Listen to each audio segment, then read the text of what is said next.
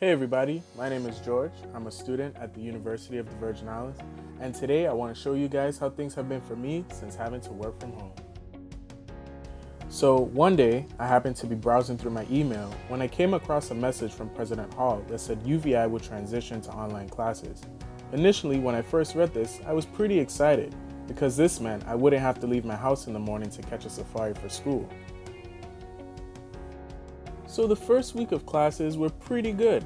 I simply got out of bed, made myself a bowl of cereal. Fruit Loops is the best cereal, by the way. And then I headed over to my laptop and proceeded to attend classes virtually. After attending classes, I worked on different assignments and regularly submitted them in a timely manner. Things were going pretty good so far. In my spare time, I caught up on some TV shows, Superstore actually being one of my favorite, and I read here and there to keep myself occupied. But after some time of being at home, I started to feel a little bit uneasy and concerned. Every time I watched the news, I saw more and more cases of the COVID-19 virus, and I began to wonder, when exactly would all of this end? It just seemed to be getting worse and worse. Despite all of this, I tried my best to stay positive, and I hope that the people watching this would stay strong and stay positive.